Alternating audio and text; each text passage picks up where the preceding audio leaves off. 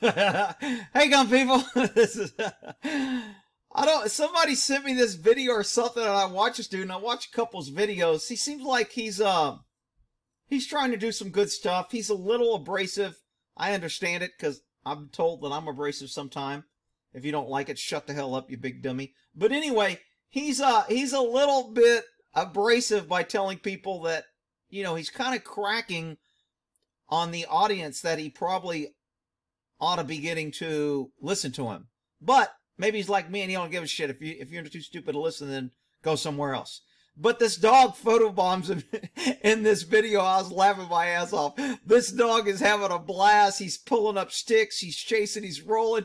I don't think he has any idea what his dogs are behind him, but I thought it was funny as hell. And the guy got some good points. He makes some good points.